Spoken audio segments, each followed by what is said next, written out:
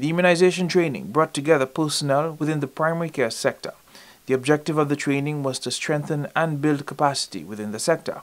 Deputy Immunization Manager Bernadette Felix Regis said the training was also intended to help boost vaccination numbers. But it's something that we have recognized that we need training constantly. So most times when we have additional staff within the primary healthcare setting, we develop training to impact knowledge to them. And as the need arrives, we develop training to build on these competencies within our primary care setting.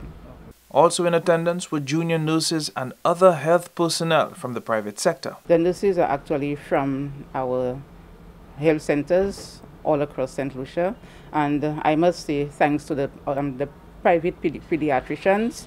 They have allowed for some of their staff, because we know vaccination are not only within the wellness centers, but it also extends to the private pediatricians.